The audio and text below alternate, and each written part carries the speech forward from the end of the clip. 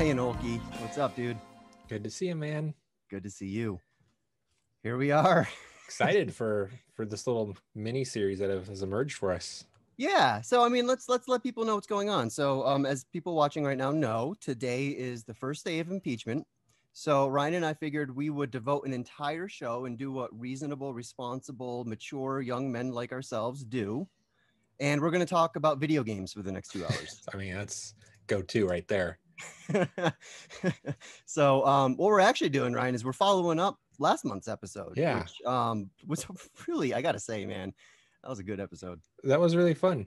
Yeah, I mean, we've basically just are opening up, in an integral fashion. We're looking at so much of what we've talked about before through the lens of art, and so we've done that through movies, and now we're doing video games, and we have some other ideas going forward. That's right. So yeah, I think it's totally in the spirit.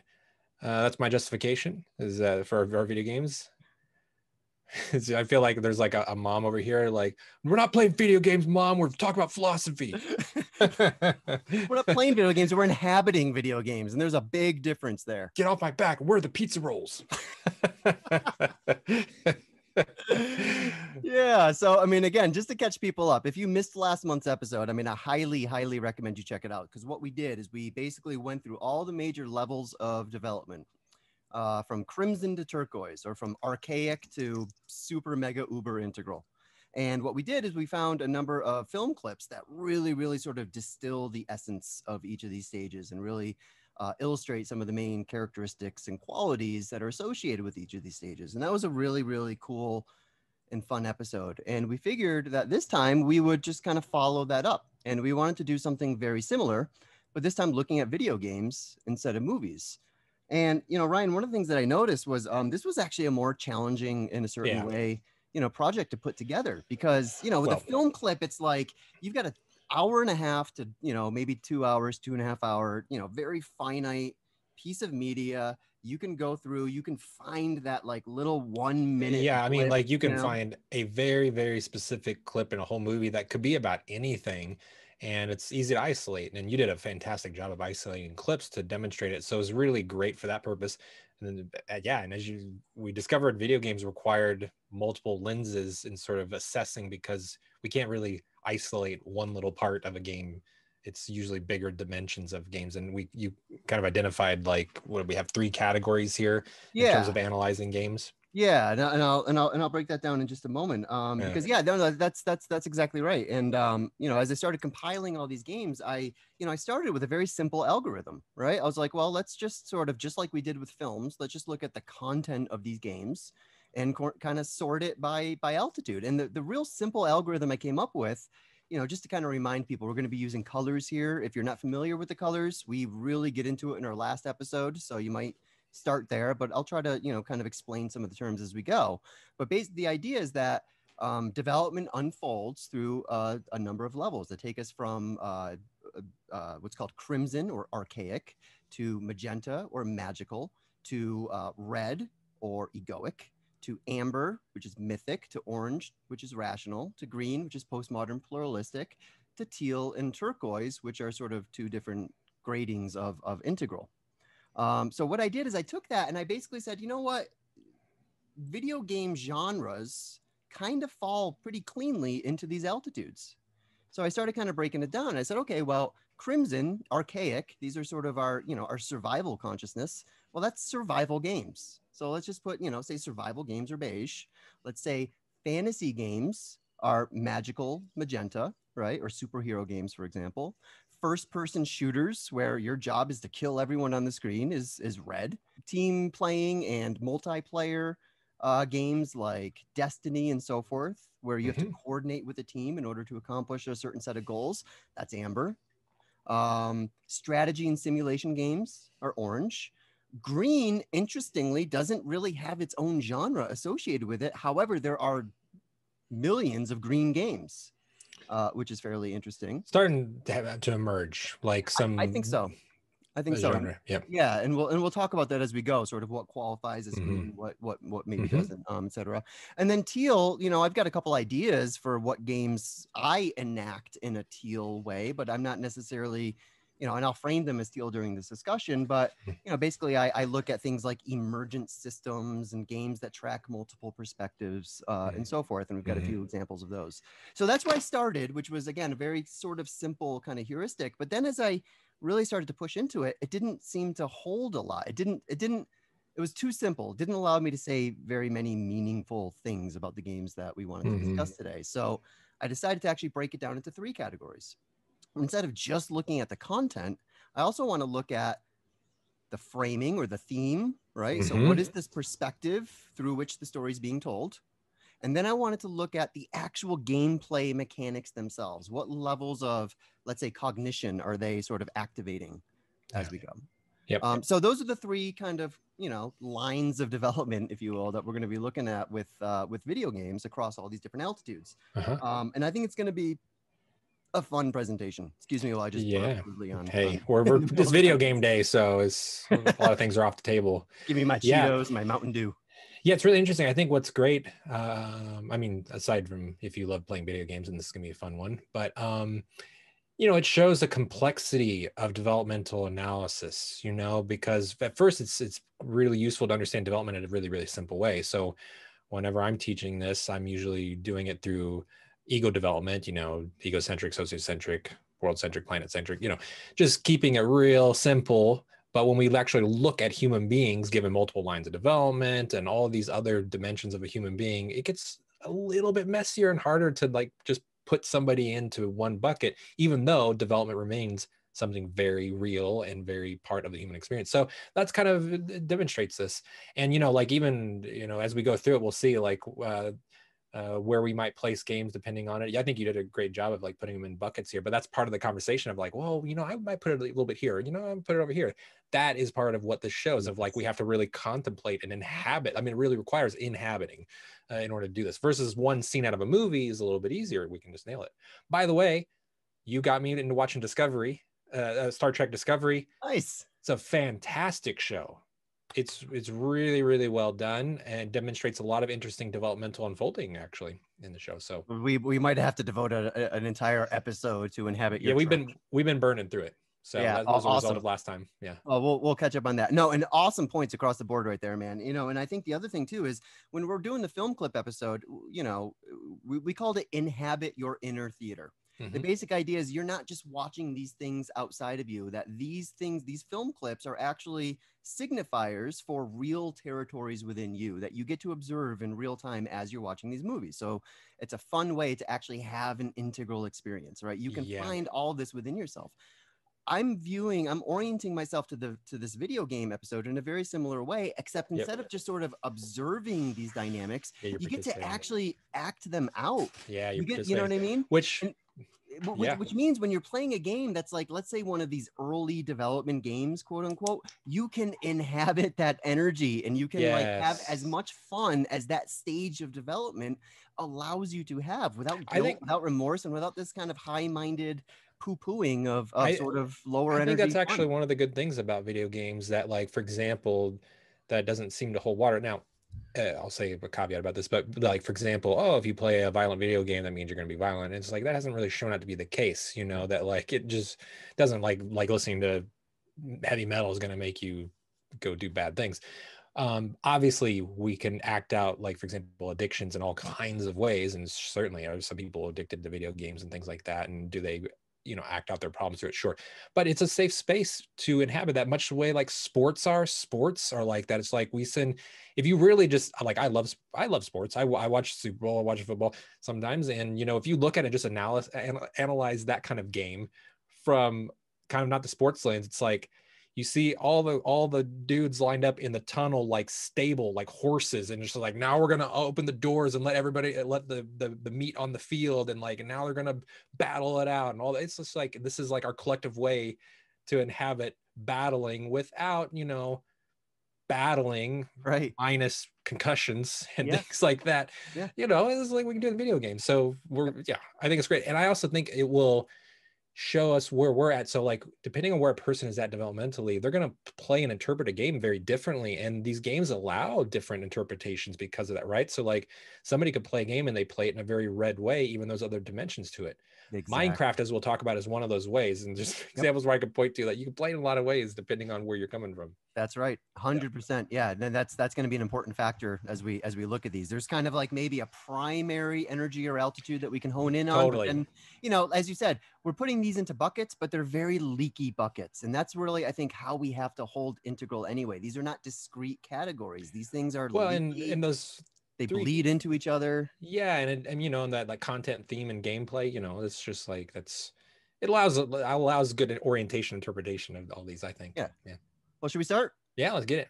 All right. So a little caveat for this first clip. So I'm a completionist.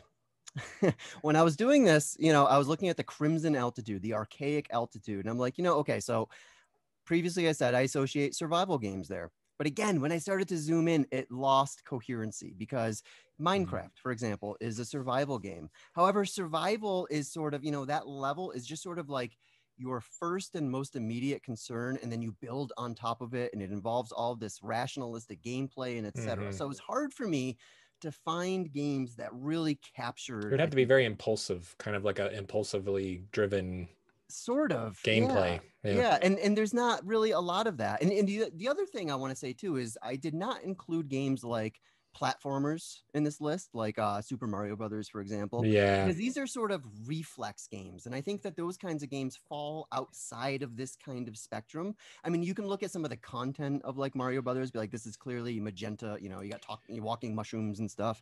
It's Magenta content. You could gameplay is you could argue like in some of that's what I immediately thought of as like any game that where the main purpose is like like, holy shit, I got to do this thing, and then like I'm either alive or dead, you know, and that's like a constant like amped up energy, like that activates that kind of. But like you said, they're always usually, that would be like maybe gameplay structure kind of thing, like part of that would be like maybe in that kind of impulse survival oriented thing.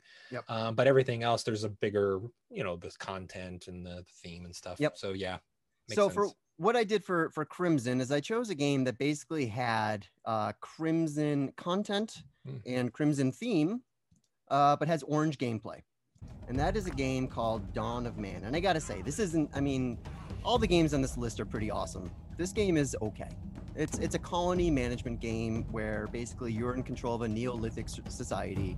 You're trying to survive. I chose this game because the technology, you know, a lot of these games have technology that, you know, you research and kind of compounds onto itself. This game stops pretty much at Neolithic technology. So you sort of stay in this era. So I'm just kind of presenting this game as, you know, an example of a Neolithic kind of Crimson content game, but the gameplay itself is orange. It's a strategy. because you have the people in it are, you know, the Crimson, but like you as a player are in a rational place.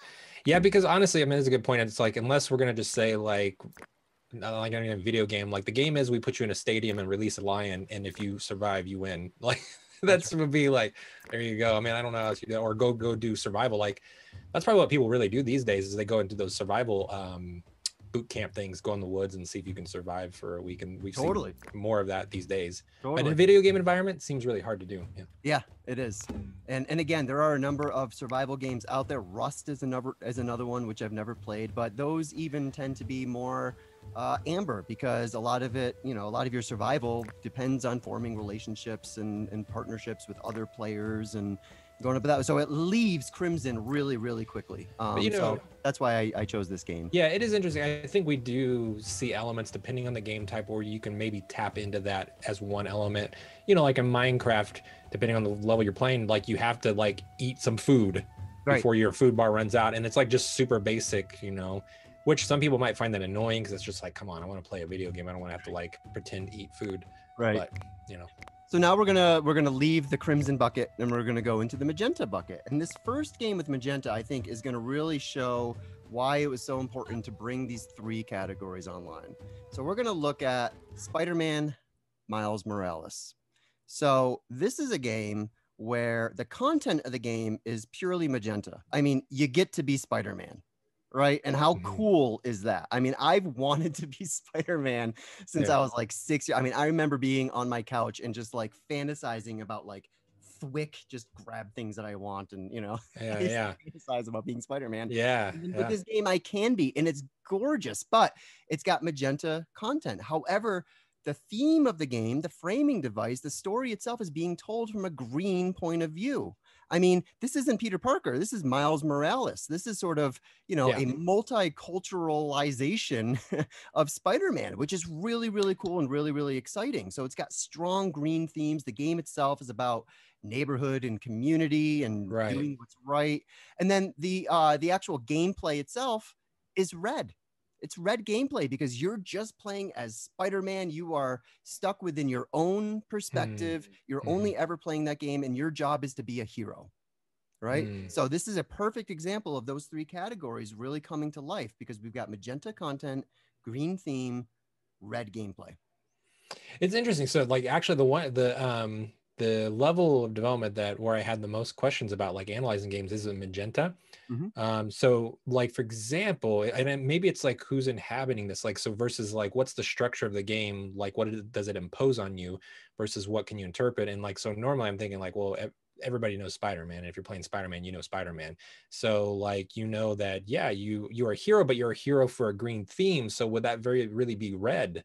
Just because heroes, you're always going to be an individual, even if you're a part of a group. So like, that's a question for me of like, oh, is it red versus like Grand Theft Auto? When we talk about that one, that's like how you play is red, like it's Handy. like, and that'll be the one. Well, yeah. I mean, like it's like when it happens, it's like heavier, like it feels very red, like like there's even part of like, oh, am I gonna play this game? But yeah, that's kind of interesting thing around some of the superhero stuff that I was kind of wondering about, Yeah. So, again, when I'm focusing on gameplay, I'm really trying to focus in on what exactly are the concrete operations that you as a gamer are doing. How are you interfacing with it?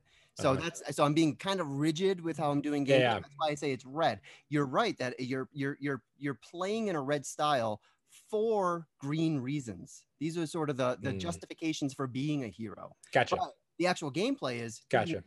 Okay, right? Cool. That makes sense. That explanation there. Yep. And for Magenta, can you tell me like your interpretation here? Magenta content, is that like the kind of surreal like movements, like that you have spider webs in your hands and that you can use them, like it doesn't really line up to, there's some whimsicalness about it, that kind of thing. It's basically magical powers, magical thinking, wish fulfillment, things like that. So cool. being able to swing like that from skyscrapers, or being able to move your hand in a certain way and cast a spell. This is all very early. So I suppose I haven't ever played this, but like World of Warcraft stuff, I assume like definitely heavily would be like that, because like wizards and potions and things. Warcraft, I would say the content actually kind of goes from magenta to amber. Yeah, makes sense. Yep. Okay. And probably has orange themes and orange gameplay. Sure. That'd be my analysis of Warcraft. So this next one is another fantasy games. Fantasy games are great to put into the magenta bucket for all the reasons that we just said. This one is interesting, and this is one of, just so you guys know, one of the best games I have ever played in terms of world building. I'm going to say that because all these games I chose are some of my favorite games. So you're going to hear me say over and over again, this is my favorite game. I'm never going to lie to you. They're all my favorite games. This is a game called The Witcher. Actually, The Witcher 3. Which now has an amazing Netflix series if you guys haven't checked that out. So The Witcher 3. Dude, I don't know about. But yeah, I got to start with sexy girl here. It features magenta and red content. It's got amber and orange themes. It sort of takes place in a magical Renaissance-y world. And then it's got red gameplay. Again, you're mostly playing from a single perspective. Yeah. And your job is to be a hero and to save the day. So this one feels like squarely like in that analysis makes real perfect sense to me. Yeah, cool. Yep. And then, Ryan, I know this next game is one that we're both very excited about. This is another great example of magenta, I think. This is, guys, one of my favorite games, one of the best games I've ever played. I'm seriously going to be a I think like I don't throw that term around a lot, like, and even kind of regardless of my relationship to the game, and I haven't even finished it yet, it just is striking. It's not even the kind of game I typically play. I'm usually playing like Halo, Battlefield, Destiny. but it is striking. It is, to me, one of the best games ever made, just like objectively, you know? Absolutely. And that game is Horizon Zero Dawn. Yeah. And you know, there's so many cool things to say about this game. One of the coolest things is that it takes place in Colorado, and it has Yeah, yeah, that was really cool. like post apocalyptic depictions of you know, it's got like Red Rocks Theater and a number of other Colorado landmarks, which is cool. And it's got robot dinosaurs, which is about as rad as it gets. I mean, come on, y'all, robot dinosaurs. I mean, look at that. Look at that giant brontosaurus looking thing. So Horizon Zero Dawn, it's got magenta red content. So you know, you're playing a tribal warrior who's trying to make sense of this bizarre post-apocalyptic world that they've inherited with all sort of the remnant technologies that were left behind. It's got amber to an orange theme. This is a lot about sort of good and evil. There's actually a lot of dialogue. There's a lot of sort of moralizing, I would say humanistic moralizing in the theme. And it's another one that's got red gameplay. You're being a hero. One thing I think we'll notice is that red gameplay is oftentimes leads to some of the most fun gaming experiences out there. Yeah. It's fun to be a hero. Yeah, totally. And this game, I'd say, because it's so good, and how it was developed. I mean, really, like what how they created the game in terms of technology, like to make this world was pretty innovative and revolutionary, and it's a really satisfying, immersive world in so many ways, including the storyline. And because it's so well made, it's hard for me to like pin it down more than even any other game on the list, because I can like see every most of the levels, you know. Even potentially someone playing this game could feel into green here, depending on their orientation, interpretation there. But it's beautiful. It's like you want to feel like magical, that's there in spades. You want to feel like a hero, it's there. You want to feel that you're doing something for a group of people, you're there, you know.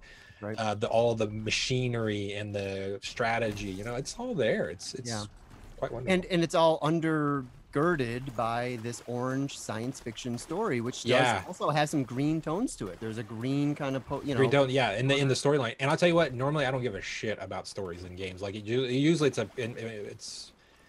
it gets on my nerves. I'm just like, I just want to play the game. But this one, I actually pay attention to the story. So yeah, it was a great story, and it really stuck with me. So play this game if you haven't. The next fantasy game is Divinity Original Sin 2. And man, this game is epic. It is a masterpiece, a top-down Dungeons and Dragons style strategy fantasy game, and it's incredible. I mean, this is sort of the pinnacle of the formula from games like Baldur's Gate and Icewind Dale and a couple other nostalgic pieces, which I'll show you guys in a second.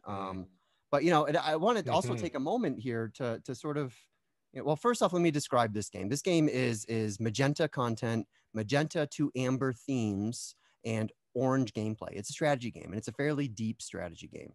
You're playing with spellcraft and different special attack moves and endless dialogue options. That's where a lot of the orange and even sometimes maybe a little green comes in, where the dialogue options actually shape sort of, you know, the story itself. It's very, very complex game, but it's all within sort of the idiom of, you know, magic and, you know, swords and sorcery and Dungeons and Dragons type stuff. And I want to take a moment, Ryan, to actually talk about Dungeons and Dragons, because Dungeons and Dragons, again, is an influence for so many of these games, particularly fantasy games. So many of these games sort of fell in the shadows of Dungeons and Dragons.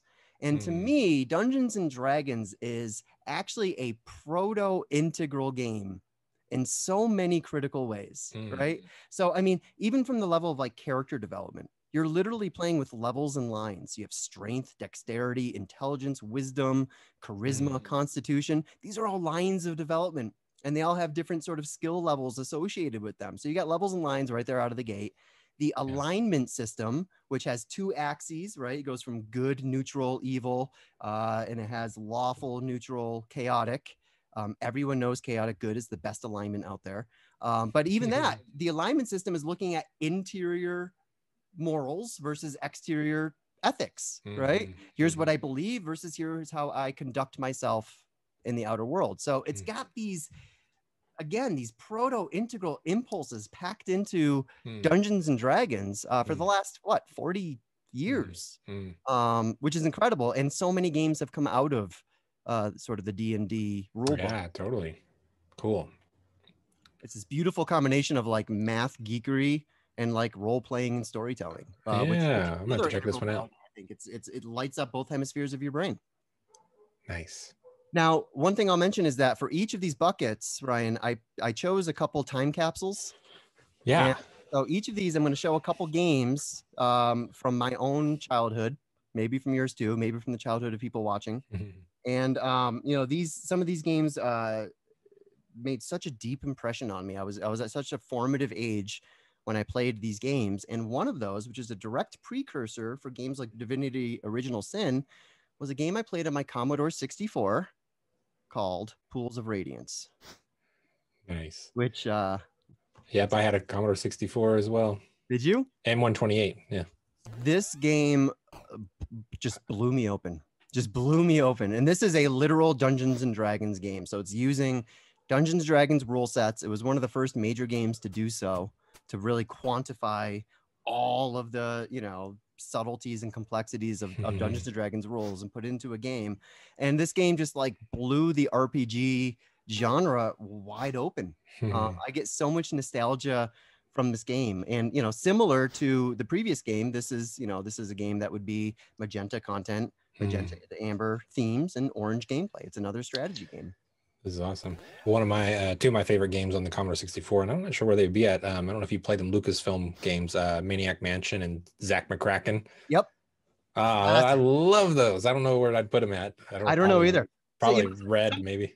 Some of those are like wordplay games, so they might even be kind of Magenta. You know what I mean? Yeah, Magenta. Yeah, I know. I love them. You know, you got to come up with the right words in order to. Yes. Right. So this game even has a heritage, though, and I'm going to go even further back in the time capsule to show you my first RPG, which got me so excited for video games. This game like haunts my memories, and it is from along with this game here, from one of my all-time favorite video game developers, Strategic Simulations, and this one was called Wizard's Crown. And I've just been waiting for an excuse to play footage from this game on an Integral Show forever, just for pure nostalgia's sake. Look at this game. Whoa. This looks so blocky and ugly, and yet when I look at it, I can still remember how I saw this when I was like 10 years old, right? Wow. Yeah. This was, I mean, this was it. This was the most complex, glorious game I had ever played, and it was one of the first big RPGs that was based on statistics and skills and all. Look at this battle scene. Just look at it. That's glorious. I miss those graphics. That's awesome. Yeah. Wow. And in fact, I'm so enthusiastic about this game and about this video game company that I'm wearing their shirt today. Oh, that's awesome. That's that logo seems familiar. Yeah, I remember that now. That's my geeky video game shirt. Dude, nice. So let's change buckets again, yeah? Yeah. So now we're gonna go to the most fun genre. Yeah. So now we are going into red. And we're gonna start with some Fortnite. Yeah, there we go. Now, funny enough, I've never played Fortnite. I played it. Yeah. You have? Yeah. Yep. So if you're, I mean, it's really interesting because like you can, a lot of times you're playing solo, in which case very much red, just like every person literally for themselves, either, you know, combination of surviving or killing, you know. So it's interesting that you can have some of the survival instinct. Actually, I would say that brings it up pretty strongly here. I tend to go the survival route and just like see if I can hunker down and not get anybody to notice me for a while. And but you can also do pairs of like 2-on-2 and then 4-on-4 too, so it can expand a little bit. But you know, it's pretty much like shoot them up, you know, kill the other people. And I was focusing in particular on the battle royale aspect. Battle royale is what's really unique about this game. Is that format is battle royale, where it's just like everybody for themselves with an element of either surviving to the end or killing everybody in order to survive. You know, the combination. Yep. And battle royale is the perfect analog for red games. Yeah. That perfect analog. Every person for themselves. And and you can see in the screen here, like modern kind of orange presentation, orange content, houses and stores and things like that. Yep.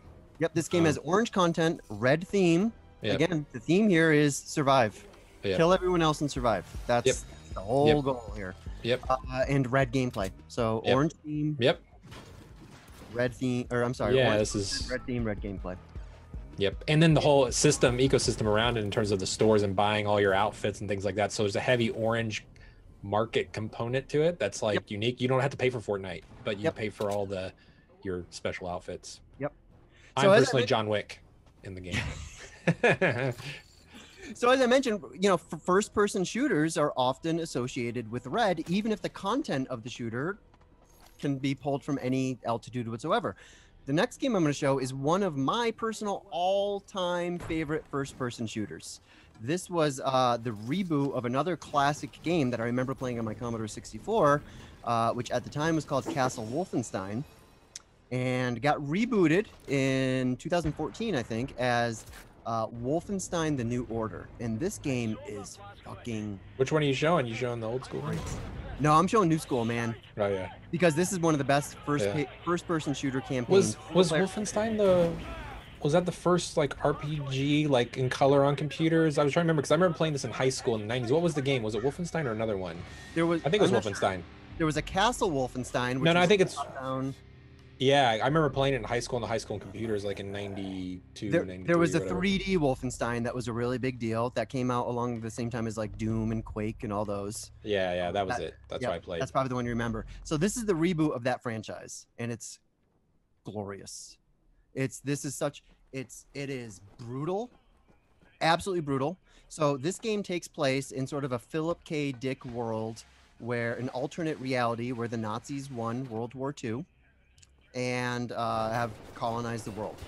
And so in this game, you're playing as the Resistance. And it's a chilling game.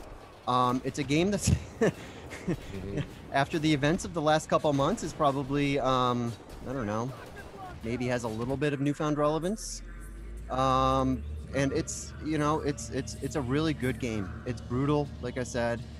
Your goal is to kill Nazis. That's the whole concept of the game. Is Nazis are bad, Nazis are evil, kill them dead real good. So it means that the content of the game is red to amber. The theme of the game is amber to orange. Not only is there a clear good and a clear evil, but there's also orange. It's taking place in this orange science fiction alternate reality type of world. And again, red gameplay doesn't get more red. Well, maybe it does in one of our future selections, but this is a perfect example of red gameplay. Your job is to kill every single motherfucker on the screen. That is the gameplay. Which is another funny thing to me about red first-person shooters, Ryan, is that they're the most popular genre out there.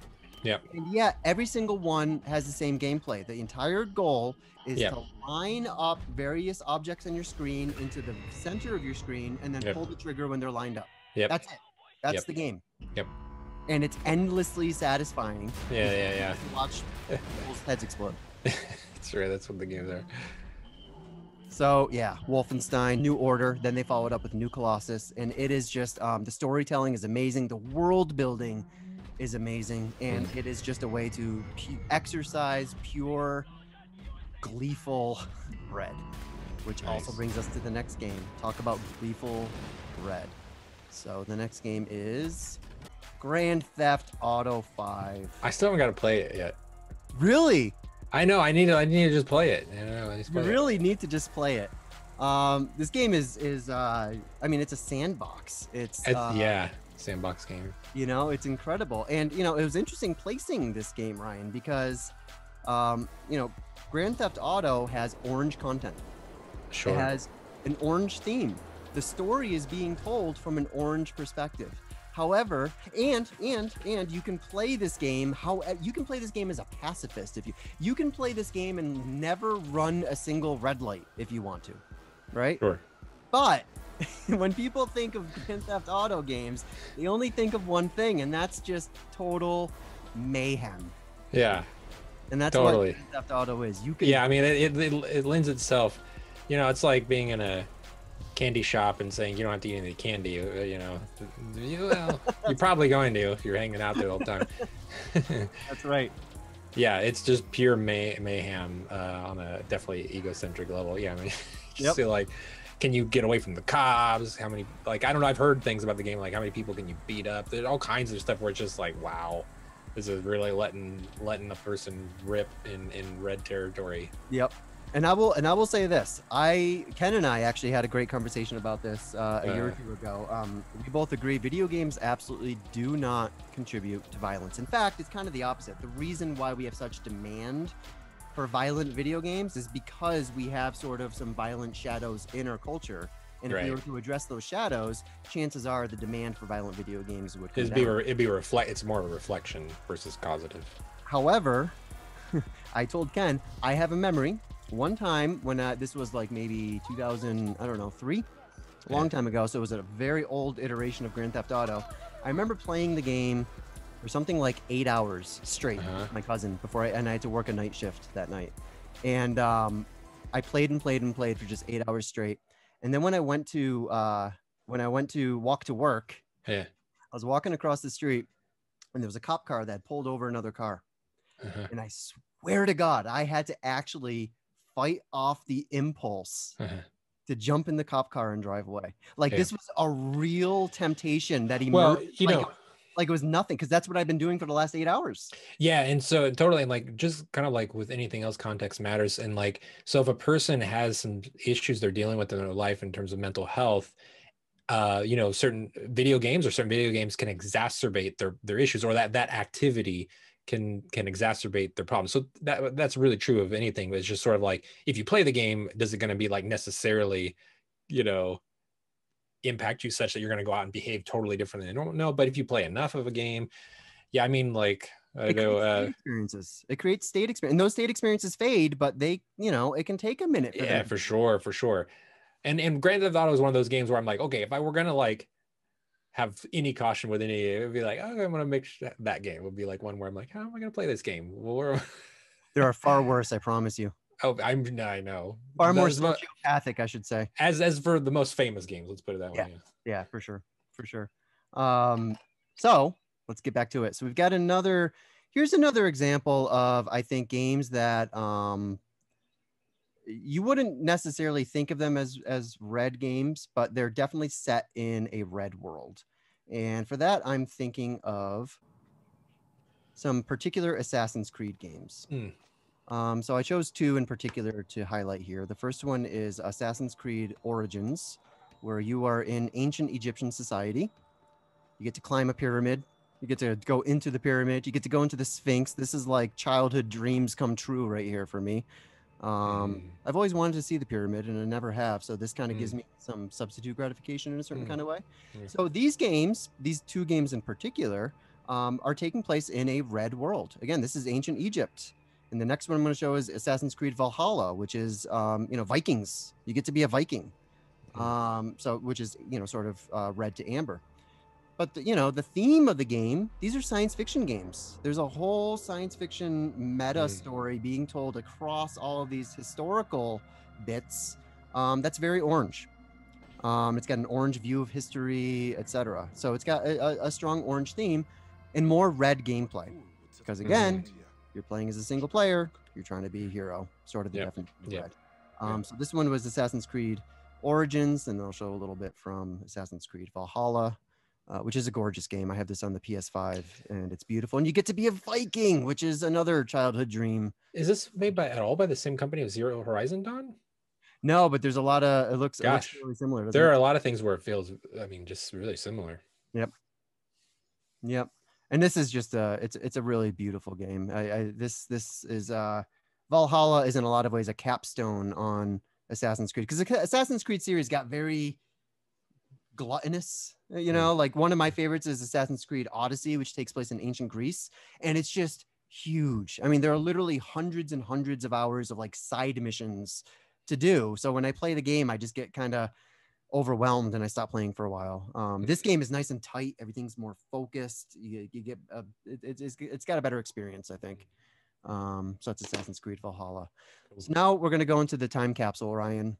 And we're going to go for probably the most red game ever made. Red content, red theme, red gameplay, red in all three lines. And not only that, but this is the game that put first-person shooters on the map to begin with. No surprise, we're going to Doom. Yep. What a revolution this game was. Freshman year of college is when I played Doom. Nice. I played it on my girlfriend's old Macintosh, and just spent hours and hours and hours playing this game, memorizing the levels. And it was so scary, and these graphics seemed so real at the time. I mean, this was as immersive as video games got, and so incredibly innovative. This was the first 3D, first-person shooter we ever had. Yep. And it's glorious. If you ever want a fun 10 minutes, watch a speed run of Doom. They beat this game in like 10 minutes. It's absolutely. That's awesome. Yeah, classic right here. The whole speed running thing, maybe that's something we could mention at Orange, because that is totally. High score competitions is a great expression of Orange. Speed runs are an expression of Orange, because you're trying to be the best among a number of people. We'll maybe get to that later. So this is Doom. I just want us to kind of savor it, because what an important and landmark this was. So now we're going to go into a new bucket, Ryan, and we're going to go to a game that you and I and Vince Horn have had a lot of fun in. Battlefield 5. Yep. And here I'm focusing not on the single player campaign, but on multiplayer. Yeah. Particularly on the team-oriented multiplayers like Capture the Flag, etc. Yeah, this game, out of games similar to it, really does emphasize the team play, given that there's different roles that you can play, like medic or scout, you just have specifically different roles, and it's hard to play the game if you try to be a red solo person. It's just you have to play as a team. Exactly. You can, but your team will lose. Your team will lose, so you're forced to play it, even though if you're firing guns and things like that. You got to play as a team, which is really cool. It's a really cool mechanic. Yeah, no, it really is, and you need like actual communication and strategy and all of that. And in fact, I mean, get rid of sort of the cognitive aspects of Amber, right? Not even necessarily thinking or communicating or all that. Oftentimes the best way to win this game is to simply follow everybody else wherever they're going. So there's sort of a pack mentality. Yeah, absolutely. I'm going with you guys, and as long as I stay closer to you guys, we have a better chance of winning. I'm not even thinking about strategy. Yeah, because there's other games like this where, like, sometimes you can, if you're a quote Billy Badass, you could just kind of run and gun and lift your team up.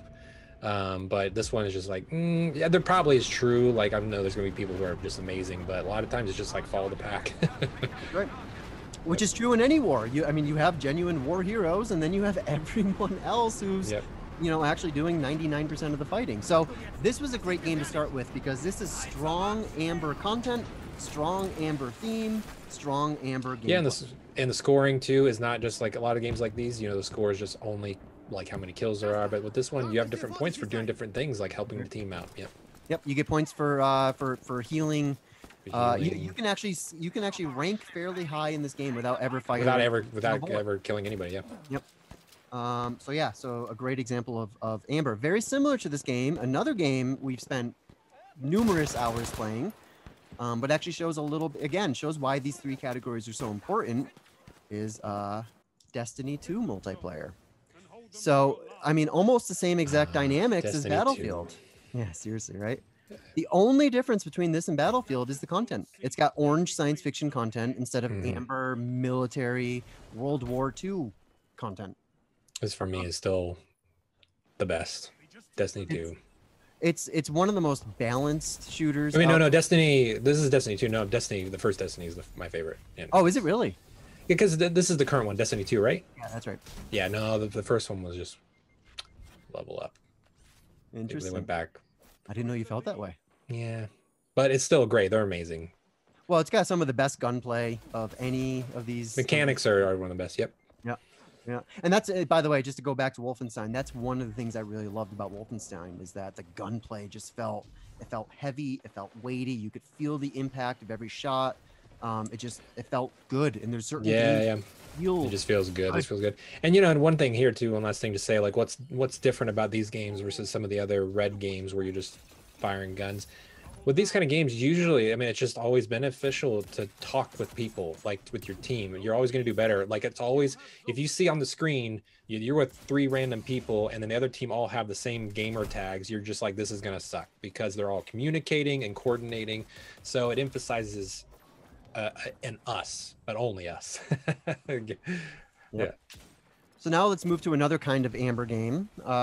This is going to be a game that's more Amber content and even Amber themes, but has orange gameplay. And that is another one of my favorites, a game called Crusader Kings 3. This just came out last year. It's one of the best games of the year, if not the best, honestly. And this game is basically, it's a feudalism simulator / story generator. It takes place between the 9th century and the 15th century. You get to learn really cool terms like, here's one of them, agnatic, cognatic primogeniture. Who knows what that is? Sounds dirty. It does kind of sound kind of dirty. That just means women are allowed to take the throne only after all male inheritors have died. That's all that means. But you get to learn cool things like that. And at first glance, this looks like a basic kind of conquest game, like a civilization game, for example, which we'll get to later. But it's really not. It's more about the actual relationships that get formed between all these different, because that's what feudalism is. We think of like medieval history as like, England went to war against France. Well, that's not actually how the feudalistic world worked. There was no real unit that people thought of as England and a unit that people thought of as France. It was more like this family, which controls these territories and has these duchies, etc., went to war with this family who controls and as soon as the control of those territories changes due to, whatever sort of ongoing events, that war goes away. So this wasn't like nation state against nation state, because that didn't really exist yet. So this was more about the intrigue and the drama and, marrying your daughter off to some king in some faraway country. And well, definitely these kind of games. I mean, you just look at it, automatically feel into that like sociocentric level of game of way of being and gaming. Yeah, it's really obvious. Yeah. And it's a story generator. I mean, this is one of the 2 games on this list today that have probably the steepest learning curve. It's an intimidating game to get into because most people don't know feudal history. Yeah. The game does a good job of holding your hand. It's got a great tutorial system and tooltips and all that. It's got endless depth. But the really cool thing about this game is you don't need to know any of that. You can just sort of watch it play itself out, just make the major decision points and just get a story. It's a story generator more than anything. And you can even execute the Pope and replace him with a cannibal. You can turn Christianity into a cannibal religion if you want to in this game. And that's just cool. All right. So now we're going to go again into the time capsule. I'm sure everyone's going to recognize this one right away. Perfect Amber game on a perfect Amber screen. Tetris. So why did I choose Tetris for this one? Tetris, I think, is a perfect example of a game that is based almost entirely on concrete operational cognition. Yeah. And just to remind people, concrete operational is a stage in Piaget's developmental unfolding. Typically, hits kids around 8 years old up until about 12 years old or so. And this involves a logic of physical objects. So this is the first kind of reason, the first kind of logic that begins to come online. Learn, things like proportionality. We learn things like the conservation of matter, that you can take, a wide glass of water, pour it into a thin glass of, and the kid will know it's the same amount of water. So this is where a lot of, really important logic skills come online, and Tetris, I think, just nails it.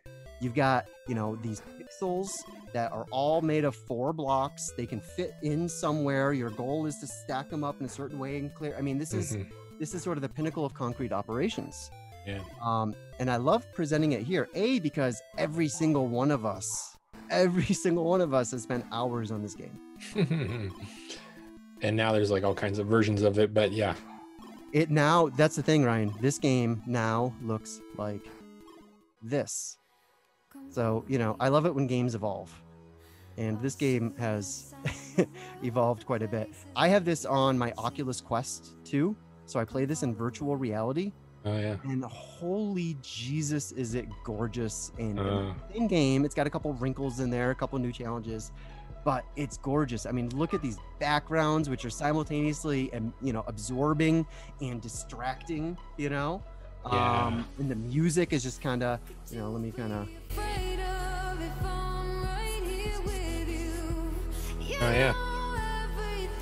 It's definitely a sexier version than the old Game Boy one. Yeah, exactly. Got this like real sleek, sexy interface, and it's, you know, it's just as addictive as the original Tetris was on my Game Boy when I was a kid. Yeah, totally. And the other cool reason I wanted to bring up Tetris here, because we're about to make another shift. Yeah. We're going from amber to orange. We're going from concrete operational to formal operational, and I feel like there's an interesting pattern here. So with Tetris, you're playing with these little pixels and you're trying to fit them all within a box, right? Yep. The next game takes us from concrete operational to formal operational. We're still playing with pixels, but now we're able to think outside of the box. Yep. Yep. And that's Minecraft. Yeah. I agonized on how to categorize Minecraft. I really did, because Ryan, as you point out, there are just so many different ways to enact this game. But I had to make some decisions. So let me, I'll tell you what I decided, and you can tell me what you think of it. I decided this was orange content. I mean, you're still playing with objects, you're crafting, you're living in you're assembling and constructing things out of real realities. It's got an orange theme, which is craft, build, create. You know, these are all very orange impulses. And it's got an orange to green gameplay. The orange gameplay is, again, simply think outside the box, take all these pixels and make something new out of them. This is a sign of formal operational thinking. You can do whatever you want now. Here's the building blocks, make whatever you want and make it glorious. And people do. Yeah. This can also be, can also have green gameplay, because people collaborate and make these incredible creations together. And I consider most co-creative games to be green. Some can be orange, but they're mostly sort of, they have that green kind of intentionality behind them. And Minecraft has, you know, its versions of that. Yeah, totally. I think it's pretty right on. Yeah, so there's so much that's cause and effect in this game, you know, the constructions, and then also there's a lot of mechanics where something will trigger another thing in the game. You know, there's results and a chain of cause and effect. And in talking about like formal operational, there's a part, I forgot to bring this up, but there are these devices that if you go look up how they work in the game, you get this page on the wiki that is just full of math that is just like, I'm like, I'm not going to get this right now. Or like, maybe I could, but I'm gonna have to go back to algebra and things like that, because of all the permutations, like literally math equations on like how these things will trigger like electric circuits and things like that. So you have that level. It's like, it can jam on that one. Or you can play the game in just an artistic way and say you use everything in there in order to make beautiful presentations. You know, like you might use a fence, but not for a fence, but for art aesthetic purposes to create something.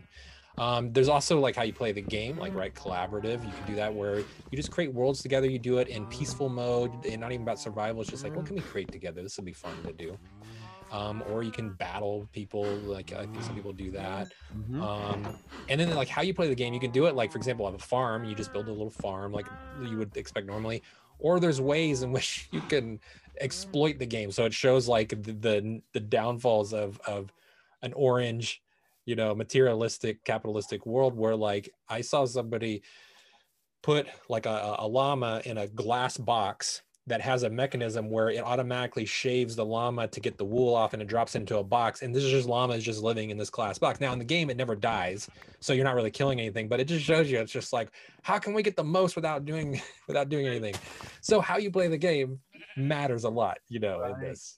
Right. But it's really interesting that like little kids can play this and enjoy it. Yep. I mean, it spans the spectrum. It's really fascinating that it's that open to people. Kind of almost regardless of where your level is at. Now I can tell, like, you know, there's limitations for like a 5-year-old, 6-year-old, but they can still get into it a bit, like with some help. They know how to tear down a tree. They don't know how to Tear build down a tree. complex circuits, but they can, you know, tear down a tree and make a wall Yeah, out the of it. circuit thing, I just have to follow instructions. It's too hard. Yeah, no, exactly. So, you know, this was a great example of Yeah, Orange. I'm gonna shut my window real quick. Yeah, sure, go for it. No, I'll just say I love, again, sort of this transition from Tetris into Minecraft, where it's still sort of pixel-based gameplay, but one is very much in the box, concrete operational, and one is very much thinking outside the box, formal operational. Yeah, you have to have another level up to really Yep. do everything in the game. So now that we're in the orange bucket, a lot of these games, you know, you mentioned math, Ryan. A lot of these games are really, really emphasize math. This next game I'm going to show, to me, is one of the most orange games ever made, and it's a game that I have put. It's one of my top 3 games in terms of like the number of hours I put into this game. It's called Factorio, and again, this game is glorious. The whole premise of the game is as orange as it gets. You are creating a factory to create various things. You have to create things in order to create more complex things. In order to create more complex things, your eventual goal is to get off the planet. You're trying to build a starship to get yourself off of the planet. However, the entire game is composed of conveyor belts, right? You can actually watch the extract sources from one place. It goes up the conveyor belt, it goes into a furnace. The iron gets converted into steel, and then that goes through another conveyor belt, and other machines combine that with copper to make microchips, and then you got to take those to make your science packs. So you're making these like big spaghetti kind of conveyor belt factories, and it's all logic based. Like you can look at a video like this and it looks overwhelming and you can't make sense of it, but if you're playing this game, every one of those conveyor belts makes perfect sense because it's taking a resource from point A, delivering it to point B so that it can be turned into a different resource, which then gets brought to point C. And, you know, another reason why it's as orange as it gets is you land on this planet, which is already inhabited by this like intelligent insect race, and you're creating pollution with your factories, which is pissing off the native population. So they come in to destroy your factory. So you have to fight them back and destroy the native population so you can extract all the resources and get off the planet. It's as orange as it gets, man. Yeah. And I love it. It's super orange. I love these kind of systems. Yeah. There's so many games like this. Yeah. Now I'm thinking about it. Yep. And then this is going to take us to another math-based simulator, which is another one that I have spent countless hours on, and that is Kerbal Space Program. Again, another game like the last. Orange content, orange theme, orange gameplay, orange across the board. So this is not so much a game as it is a simulator, though it's kind of gamified. And the point is to build a rocket using real rocket parts and some, you know, maybe exaggerated rocket parts. But you have to build a rocket that has enough thrust, is aerodynamic, and etc., that can escape the Earth's velocity and then can orbit the world. This is the game where you literally learn orbital mechanics in order to play. I mean, the game turns you into a mathematician. Yeah. Yep. And you're figuring out, you know, apogees and yeah. I mean, this is like, you know, in like flight simulators and stuff, you know, like where I could never get into them.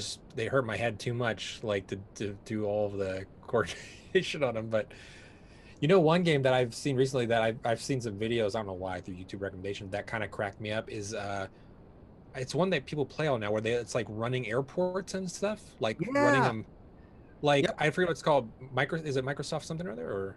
Or the one that I play is a fairly recent one. I think it might have been called just Airport Tycoon, but Tycoon games are all other, you know, orange. Yeah, but this is like one where like you have collaborative like world environments or people where you interact with strangers and stuff, and like you're controlling a tower and like people are flying their planes in and landing, and you like some of the people, the way they play them is what's entertaining to me. Like you have somebody who's like really doing like inhabiting the whole aircraft controller. Roger that, 249er. Can you hit the taxi, the runway, whatever they're saying, you know, it's just hilarious. But that's all it is just people inhabiting these worlds of flying planes, landing planes, and cracks me up.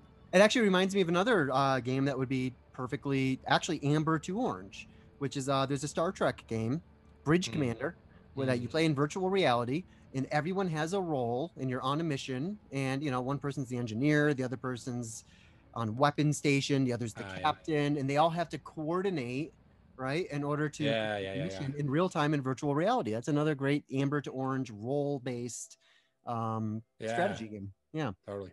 so Kerbal, highly recommend this to anyone out there who just likes math, who likes building things, who wants to see, you know, what is the weirdest thing that I can actually push up into orbit. People come up with all sorts of just bizarre contraptions, and they actually, you know, make them fly, which is fun. This is a sandbox that you can easily spend 100 hours in and just be like, where'd my time go? Oh man. Yep. Next orange game, another one that's just orange across the board, all three categories. The Sims. Perfect representation of orange. I mean, you've got a character, you are deciding what they look like, their appearances, their haircuts, their clothing. When you go to design the house, you're finding your furniture to put in there. You're having, you know, very modern relationships with other Sims out there. I mean, this is just a purely orange, kind of flat, but that's okay. Most orange games are. But, you know, another wonderful representation of an orange video game. Totally. Classic. Yep. My wife has spent a lot of hours playing Sims. She's playing another game these days that's further down the list. Okay. But The Sims was, when I first met her, it was all about, I think it was Sims 2 way back then. Yeah, I remember playing it a bit back in the day. It's putting your Sims into swimming pools and then taking the ladders away. Yeah. It's just like, I think that's what's entertaining to me is like some of that silly stuff. You can play any game as red if you want to. Yeah. Totally. So speaking of great big time dumps, this next game is notorious for that. This is the Civilization series. And I chose Civilization 5 instead of 6 because this is the best Civilization. 6 is good, but 5 just like, especially with all the mods that they, or all the DLCs that they put on, it's exquisite. And this is, you know, his Civilization is one of the most famous game properties out there. It takes you again from Neolithic to Space Age eras. It's a game that, you know, it's funny, if you're an integralist playing this game, you can easily enact it as Teal, right? Because you're bringing your understanding of sort of integral development to the game. You know what? Well, it's very orange. I know we're gonna talk probably later about like what we think will be like, you know, higher level games and what would it be composed of. I like a lot of these as foundations that come in orange, but the mechanics that are involved often have limitations because they were created from the orange mind. So the game is imbued with and limited via orange. So even with the higher developed mind, there's just, you can't enact it. You know, like there's not enough nuances. And I'm like, this is where like the next level game could emerge with maybe enough computing power and things like that. Like I want to see this game 2 notches up, you know? Yes. And then I'd be like, whoa, that'd blow my mind. Yep, 100%. And we'll talk about some of our fantasy games later because I'm 100% on the same page with you. Yeah. You know, this is sort of like you can take the surfaces and sort of, you know, enfold it in your own way. So if like when I'm, you know, when we're in sort of agrarian technology stages of the game, I'll inhabit the game as if my people are at that stage and they make the decisions based on that, and changes when they hit in the industrial revolution. But you got to bring that yourself to the game. There's nothing in the game that's, you know, gonna bring that to you. But this game is famous for, you're up at 3:30 in the morning. You've got a deadline in the morning and you're just like, one more turn, click. Oh, one more turn, click. Yeah, totally. Yep. So now I want to go to a different flavor of orange. So the orange games we've talked about until now have been very math based, have been very, you know, this is very kind of conquest based. This next game, I think, actually speaks more to the spirit of orange than anything else. Sort of the ambition and the discovery and sort of the embrace of the unknown and the curiosity and the beauty, really, of orange. And this is a game I've spent a lot of time with over the last several years. But for some reason, in the last couple of weeks, I put a lot of time into this game because it feels like self-care in a certain kind of way. It's just so endlessly relaxing. Yeah, nice. That is a game called No Man's Sky. Absolutely gorgeous. So this game is, again, orange across the board, orange content, orange to green theme. There's a couple little postmodern elements, but it's mostly orange science fiction. with orange gameplay. It's a crafting based game. It's actually a lot of Crimson stuff in there too, because it's survival based. I mean, you start off with no resources and you got to put together things that you need to survive, but then you got to find your starship and you got to go up and trade resources. What's interesting about this game is that it's procedurally generated. So there are literally in this game millions and millions, if not like a billion different planets, each of which is unique and generated procedurally so that they all have different creatures living on them, different aesthetics, different plant life, different geological formation. That's cool. I played this game in virtual reality and is one of the most satisfying VR experiences. Like this part here, when you're going from the surface of the world into space, I mean, you feel that. I mean, it feels like you're going somewhere. It's cool. And you know, you get to like board enormous spacecraft and space stations, and the whole game is just based on the feeling of discovery and the feeling of exploring something new. And it really lights up that orange in a just a very powerful and tremendously aesthetically pleasing way. Nice. Yeah. So I love it. You know, what's funny about this game too is this was one of the most overhyped games when it was released. It's kind of like a game that recently came out, Cyberpunk, where it was so overhyped and it was released with like serious issues that totally damaged its reputation. Like Cyberpunk is a joke now. Yeah, this game, they kept working on it and iterating it and improving it for like 5 years. They're still doing it. They're still working on it right now. And it has just, it became even more than the game they originally promised. Which awesome. It shows even more of that orange, sweaty dedication to get something right and to achieve something with excellence. These guys did it. These guys. So now we're going to go into the time capsule, brother. Nice. Again, another game that I'm sure all of us have played in some form. Sim City. Yep. Orange. Gosh, look at that old version. Yeah, I intentionally chose. I think this is the DOS version. I was looking for the Commodore 64 version, but I couldn't find it, so I went with DOS. Wow. But yeah, I mean, let's just look at these graphics. When was the last time you saw this? Wow. I got so happy when I. Yeah, the last game I was like played it. The last version I played was a lot newer than that one. I don't know how many years ago, but that's awesome. Yep, it's classic. Absolutely classic. And what's funny is that there have been many iterations of this game over the years, but they all kept the basic formula.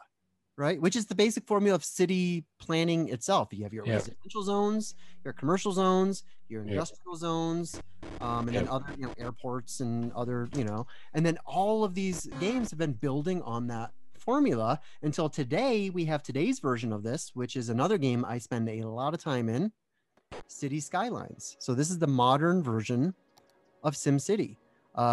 It's a city generator. Really, if you take a closer look, it's more of a traffic generator. Traffic is one of the most difficult things to manage in this game, and it's exhilarating. I actually have built a version of Boulder in this game, which only got so big before my CPU started conking out and I couldn't do it anymore.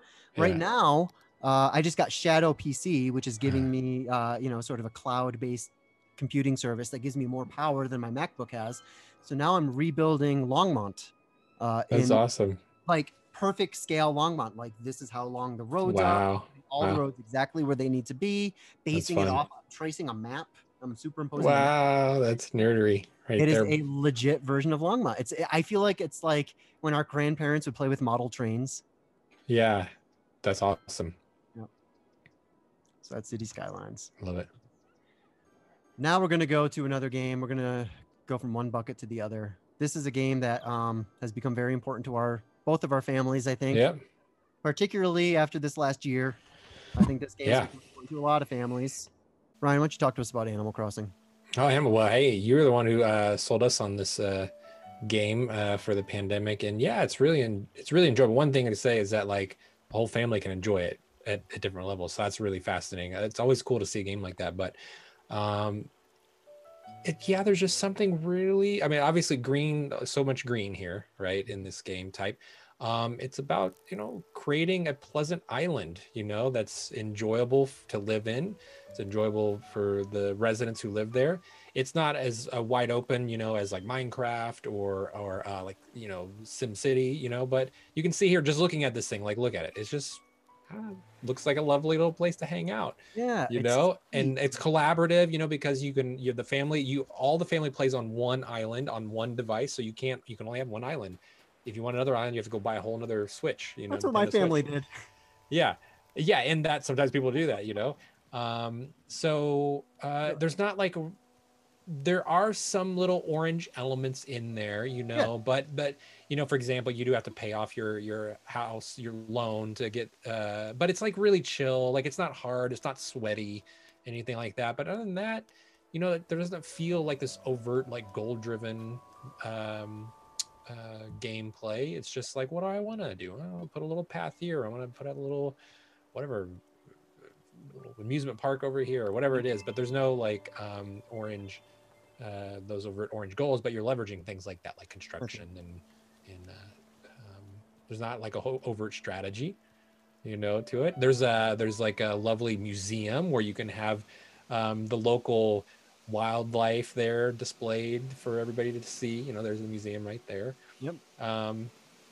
It's really, I'm still in the middle of creating my island. I haven't peeked out yet. I still need to get some more rooms in my house. The orange part there. I haven't played in a long time, so my house literally has cockroaches in it. Yeah, they give you some cockroaches in there. Yep. Yeah. I don't Yeah, know. well, It's very relational. Like very, very relational. So, you know, let me. yeah. This has been a tough year for quarantine, and particularly, you know, as you know, when you have This was a game for quarantine. This was a game for quarantine. When you have a kid, quarantines are tough because kids need, you know, they need to go outside. They need, you know, socialization experiences. My kid, because we've had to be extra careful during all of this, you know, has been doing school from home. She's not having any contact with other kids. It's a lonely place. And this game has been solace for her. You know, she plays this game with her Uncle Richie, who lives in Wisconsin. They visit each other's islands. She plays with my wife, her mother. You know, they play together and they have quality. You know, the funny thing is my kid goes to bed and my wife keeps on playing for hours until she goes to bed. So it's we're both totally immersed in this game, and it's been a solace, a source of solace. It's really, yeah, it is. It's like, it really is a perfect game in this last year because it's not sweaty. It's not like there are things you can do, you know, like, oh, I'm going to go get some more bells so I can get a couple of things, but it doesn't feel sweaty, like it's super achievement oriented. It's just really lovely to pass time in. It's aesthetically pleasing. And it's great because you can pass off the control. It's like, oh, you want to play? Yeah, like my stepdaughter Fiona is like, oh, you want to play a little bit? Okay, no, you want to watch mommy play? Okay, mommy's gonna play now. Or I'm gonna play now. Yep. It's really. I will say this though, Tom Nook is a crook. Tom Nook is the orange element of the game. He should have been Tom Crook, man. Tom Crook running this island real estate pyramid scheme. He's the only one. He is the little orange element. But really, again, like even with the achievement thing, like in terms of beating the game, it's funny, you do it like in no time at all. And like if you're used to like playing a game, like, oh, is there an end game? And you realize it like happens in like hours, you know, and so there's not emphasis on ending the game. It's just like it's funny because you'd say an open world, but it's not an open world in terms of like procedurally generated things, but it's an open environment. It's a sandbox. It's a sandbox. Yep. Yep. So I classify this game as largely orange content, you know, because it's still it's things you're getting. Yeah, things. You're placing things and all that, but you know, green themes and green gameplay. Yep, totally. It's the point of this game is to relax. Is relax. Yep. All right, so let's go to our next postmodern game. And I got to say, this is one of the most postmodern games I've ever played. And I wouldn't be surprised if this game has flown under the radar of a lot of people watching right now. It is called Disco Elysium. And I could go on for hours about this weird ass postmodern, beautifully cynical game. So this game has green content, green theme, green gameplay, green across the board, masculine, philosophical, deconstructive, green, and it's beautiful. It's beautiful. I actually can't tell if this game has a green theme or if it's actually criticizing green from a teal point. It's so hard to tell because it so embraces its own sort of malaise. But it's a bizarre role-playing game where there's no combat. Everything is dialogue. So there's already sort of a, you know, an orange to green kind of quality right there. You regularly talk to parts of your own mind in your own brain. One of the prominent characters that you spend a lot of time talking to is your own lizard brain. all of the skills, you know, again, Dungeons and Dragons, it's like strength, dexterity, intelligence, you know, all that stuff. All of the skills in this game are aspects of your own mind. So it's got things like empathy, volition, and even something called visual calculus, which sounds a little bit like vision logic, gotta say. It has something called a thought cabinet, where instead of wielding a weapon, you wield a thought, and that thought comes to sort of, it gestates and comes to fruition as long as you have it in your thought cabinet. And those thoughts can be things like communism or feminism or the mistaken belief of the rock star. And it creates all of these different neuroses and pathologies. I mean, it is such a deconstructively introspective game. You know, and again, it sounds quasi-integral, but it really, really is one of the most postmodern, cynically funny and deconstructive games I've ever played. I mean, you play this game for a few days straight and you're going to have probably a fairly bleak week. But that's underselling the game because it's totally. But yeah, that's the other version. I mean, like that's what we talk about with green and postmodernism. You know, you can have like a lovely game like Animal Crossing, you know, and then you have the kind of a polar opposite in terms of vibe, you know, cynical. This is another really, really beloved franchise, and I think it's just dripping with postmodern critique. So that is a little game called BioShock. So for those who haven't played this game, it takes place in an underwater city, which is basically designed off of the premises of Ayn Rand's objectivism. So this entire game is actually a green critique of orange pathological objectivism, individualism, all of that. And, you know, so it's got orange content. You're literally seeing, you know, all this kind of, I mean, look at the Art Deco kind of style, which is itself very orange, very, very modern, but it's criticizing everything through a green lens. The story is being told through a green lens. It's clearly trying to deconstruct the prior stage and the pathologies from the prior stage. And man, what a game. And by the time we get to the third in the series, BioShock Infinite, it goes full on like Euroboric, eating its own tail, postmodern. It's a beautiful experience. It's a bewildering experience. But what a cool game series this was. Nice. Someone says Disco Elysium, the last game we talked about, definitely has some second tier vibes. Yeah, I agree. And I was trying to point those out, but I still feel like it's such a green deconstructive game, so I included it as green. So BioShock is, if you guys haven't had this experience, play BioShock. It's still very much worth playing. Have you played this one, Ryan? I haven't. So I'm just mainly a monogamous gamer. I have a hard time tracking them all. So now let's go into the time capsule. This is one of the only two games on the list that I haven't played. Maybe you have, I don't know. I'm sure a lot of people on our list have. This game is actually known as, popularly, the first postmodern game. And that was Metal Gear Solid 2. This is also the youngest game on our nostalgia list. This was released in 2001. The 21st century game. I was really trying to keep the time capsule to like 80s and 90s games. But this one, again, it's lauded as the first postmodern game, and for good reason. I mean, this game, again, it came out in 2001, 20 years ago. So it makes the 20-year cutoff. It's history now, right? This game predicted fake news, the aperspectival madness to come out of the internet. There are really, really weird gameplay mechanics where it becomes clear that the main player in the game, Raiden, is actually a projection of the player himself. And the game actually crosses that bridge. It breaks down the fourth wall, which is a very postmodern storytelling device. There's one point in the game where it actually tells you to turn off your console while you're playing and then to turn it back on in order to get to the next section of the game. So it's taking action and it's pulling it off the screen into your, it's telling you to turn off and reset the system. And the story. There's another part later in the game where it glitches out. You're in the middle of a fight and it makes you think it's a video game glitch. And it's, you know, and it gives you like some messed up message on there. So it's got all of these really postmodern story totally devices to it. Wow. Green across the board, green gameplay, green content, green theme. Neat. Yep. So We're going to take a momentous leap here. There we go. So let's talk about this. First off, Teal games are really hard to nail down. I chose a few examples here. People could argue that they're orange games. People could argue that, I enact the following games as Teal for these reasons. I think that Teal games rely on largely two things.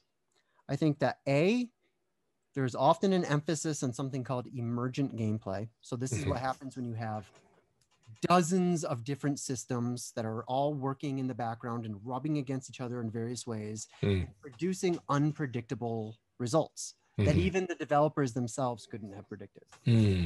This creates a lot of opportunity for novelty, creativity, and fun storytelling, right? Yeah. So I think that's one characteristic of a Teal game. Another one is a game that plays with perspectives, or at least makes a place for perspectives. And I think that the Teal games that I've chosen here sort of do that. And I'm not sure, again, how popular these games are with their audience. Another thing we'll notice is we're getting into these higher tiered games, higher altitude games. The resolution drops quite a bit. Yeah, I think like we're going to see like in upcoming years here, like the emergence of these levels, just because we need powerful systems to be able to do emergent gameplay. The more systems you got running, the more processes you can have going on, more levels in the game. Totally agree. No, totally agree. And I think that this first game I'm going to show, which has been in development for something like 15 years or something crazy like that, ongoing, it's still available to people for free. You can play this game for free right now if you want to. But along with Crusader Kings 3, this has the deepest, steepest learning curve of any video game I've ever come across. Wow. And that is a game called Dwarf Fortress. This is what Dwarf Fortress looks like. Wow. It's all ASCII, right? So it's all, keyboard symbols, and the interface is all keyboard. It's bulky, it's cumbersome, it's kind of ugly, but it's deep. Wow. It's deep. So this is one of those colony management games where your job is to be a colony manager. So what does that mean? You are not necessarily controlling any individual dwarves, which are your colonists, but you are setting the jobs. You are, sort of creating the workflows, and then your dwarves go and do all the things that they're supposed to do. Now, this game has the most complex interlocking systems I've ever seen of any game everywhere. I mean, any encounter, like literally every part of every dwarf's body has a system to it. So they get into a fight, they can like your third toe on your left foot was decapitated by a you know what I mean? It gets like really nitty gritty, which allows for a lot of really, really cool gameplay. Now, the thing that turns people off about this game is what it looks like, for one, and the user interface, which again is very, very clumsy and archaic. So they're in the process of modernizing this game for Steam. So it's about to look less like this and more like this. Which, come on, that's night and day. I mean, it still looks like a 1995 video game, but that's way more accessible. So endlessly complex game. And again, it's a story generator. One of the points of the game, one of the sort of the slogans around it is losing is fun. The point of the game is to fail, and to fail in a glorious way, kind of like Crusader Kings 3. Yeah, it's fascinating. I see here it influenced Minecraft. I see on here in Wikipedia. Yep. Wow. It's a big influence for Minecraft. Absolutely. Yeah, and like you said, losing the resolution of the game. It makes sense because they're trying to do really, really complex stuff around emergent gameplay, but doing it in the limited systems that are available. So it's more computing power. We're going to see more. Yeah, this is the type of game that like amps up your CPU. Yeah. But keeps your GPU nice and cool. Yeah. You know what I mean? It doesn't tax your graphics very much. Nifty. The other piece about this, the other thing I think makes it integral is that each of the dwarves in your colony, each of them has their own first person motivations, their likes and their dislikes and all that. They have second person relationships, right? And these relationships give them various degrees of happiness or unhappiness. And then they have their third person skills and roles and things like that. So again, it's making a space for these perspectives. And all three of those different kinds of motivations create even more emergent gameplay for the dwarves individually and the dwarves together as a group. Wow, sounds nuts. Have you played this a lot? I've played this a ton, but not as much as the next game I'm going to play. Okay. So the next game I'm going to show is simultaneously a simplification of Dwarf Fortress, but also sort of an improvement, at least in terms of graphics, certainly in terms of accessibility. And I got to say, this is the game I have spent by far the most hours of my life playing. I'm a little bit embarrassed. I'm not going to show you a screenshot of Steam because it's embarrassing. You know, people say it takes 10,000 hours to become an expert. All I can say is I'm about to become an expert in RimWorld. RimWorld, one of the most unfortunately titled video games in history. I'll let you guys come to your own unsavory jokes about it. But this is another colony management game, and it shares a lot of the qualities with Dwarf Fortress, except it looks prettier, even while still looking like a 1998 game. But I'm an old man. I have a lot of video game nostalgia, as you can see from this presentation. So I love these graphics. I love these graphics.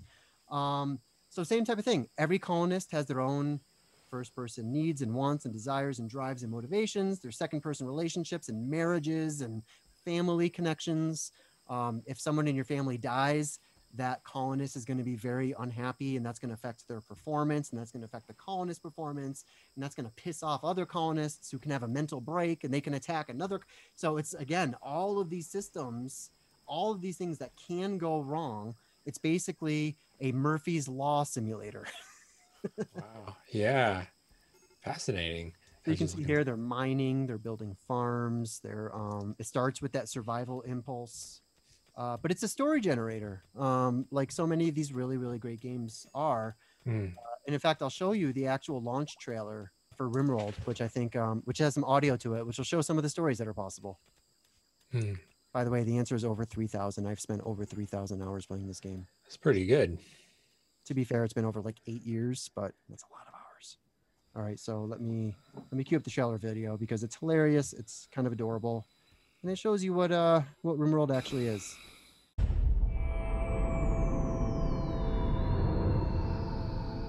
You might think this colony humble.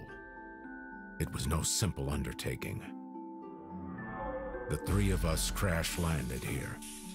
Elena, a princess. Manual labor is unbecoming. Greg, librarian, good with books, not much else. And what use is a washed-up soldier like you, Nelson? Now we are survivors. We built, mined, harvested, Endured frightful conditions. and manhunting rabbits. Beastly pirates raided us. We captured some, Recruited others. We lived new lives.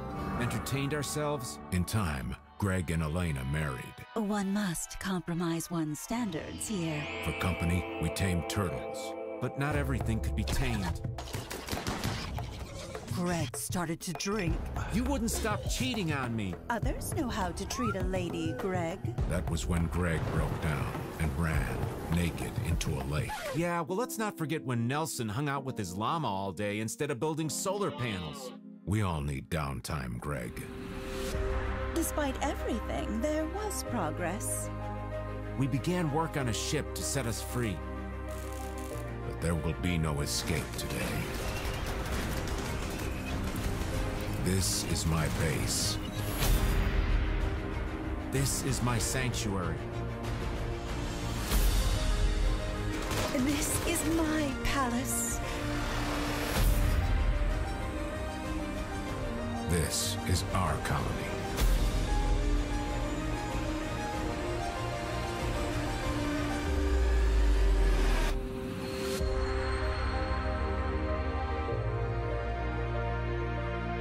So if you're watching this right now and you think all of this has been building up to an infomercial for RimWorld, you're basically right. I want everyone to That is hilarious. stop share there. Nice. Yeah, the other thing I like about RimWorld too, Ryan, is that you're actually, when you're managing the colony, what you're doing is you're managing these colonists individually and collectively. Mm-hmm. You're managing their interiors and their exteriors. Yeah, you can see. I mean, that's why we've already broken record at this point. But like, yeah, you can see finally that trying to pay some attention to all quadrants, but have to do it in like a really really stripped down way in some aspects, like the graphics or whatever, so that way you can allow the complexity on other levels. And hopefully, you know, again, I think with more computing power, we can do that in a more full-bodied way. You know, I'd say three-dimensional, not just in graphics, but like in the feel of inhabiting the game. That's right. Yeah, but this is like, this is where you're at, and you can tell how complex those two games are that you shared, you know, of what you'd have to do to get involved in them. And that's kind of, you know, as you're pointing out, I mean, you know, it's in terms of inhabiting games like this, it gives you all the opportunities to, but you're going to inhabit that game according to wherever you are in your own development. So I'm, you know, hopefully more integral than not these days. So I'm able to enact it, and I'm able to see how I'm managing yeah your way. You know, this kind of reminds me of Ken's myth of the given. There's no single video game here. It's actually a different video game. Well, it makes cosmic address that plays it. Well, especially a game like that, you could imagine. I mean, like, too, like if once the user interface is better, where it just like maybe it doesn't require as much, it's not as sweaty to get into the game. For example, if you have better user interface, things like that. But still, you know, let's say it's like running a colony or a civilization. Well, a person might run it like a red civilization because that's going to be possible in an integral framework.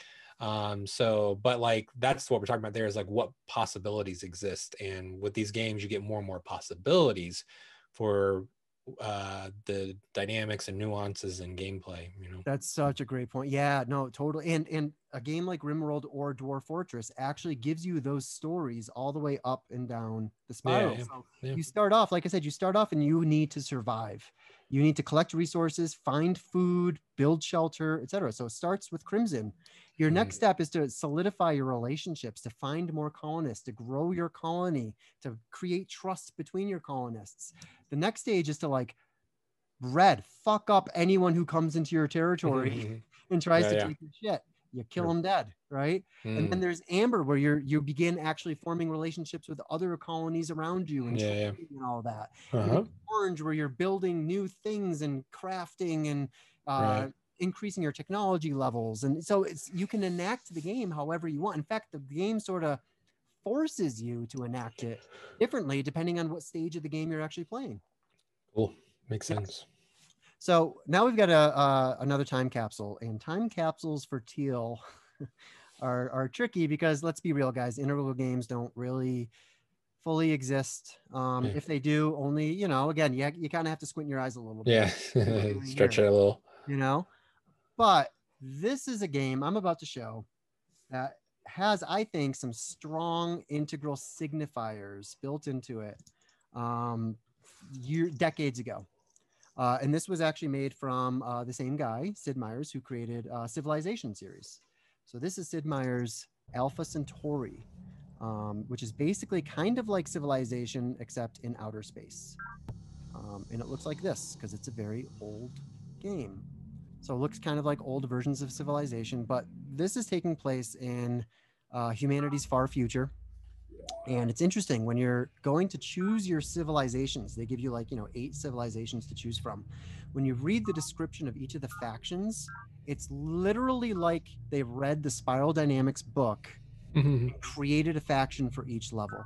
Like a faction that is clearly magenta. There's a faction that is clearly red, clearly amber, clearly orange, clearly green. And guess what? Clearly teal and turquoise. Clearly. I mean, like in how the factions... Now, this is an old game, so I don't know how much of that lore actually affects gameplay, right? But it was creating a space. It was using content, what I think is strongly integral content. And then there's the premise of the game here. I'm just going to read this from Wikipedia while you watch these janky old graphics.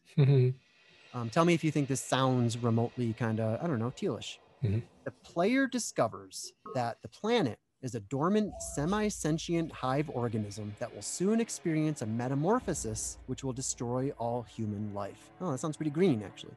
To counter this threat, the player or a computer faction builds, quote, the Voice of Alpha Centauri secret project, which artificially links planet's distributed nervous system into the human data links, delaying the planet's metamorphosis into a full self-awareness, but incidentally increasing its ultimate intelligence substantially by giving it access to all of humanity's accumulated knowledge.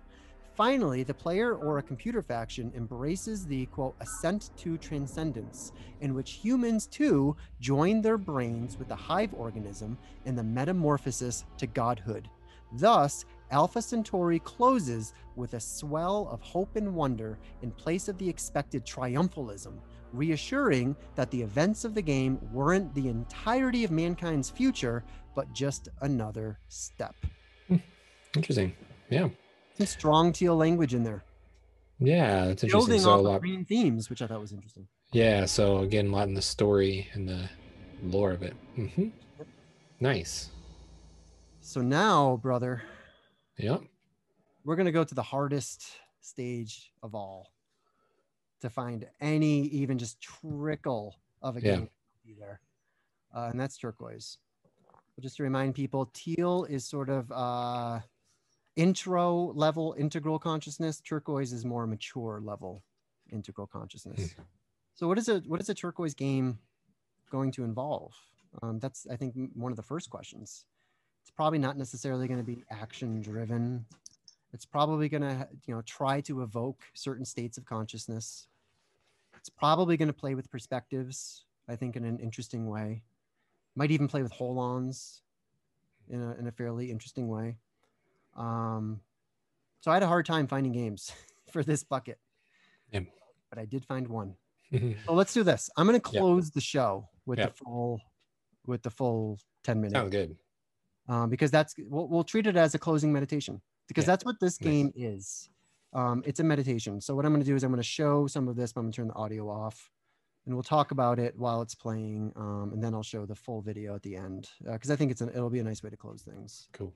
So this is a game called Everything, and it does all those things that we just talked about. It really emphasizes state experiences. It really emphasizes perspective taking.